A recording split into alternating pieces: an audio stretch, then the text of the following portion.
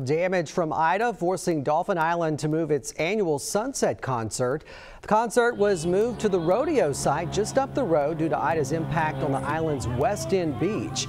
Now, the show, a celebration for the city dubbed the Sunset Capital of Alabama.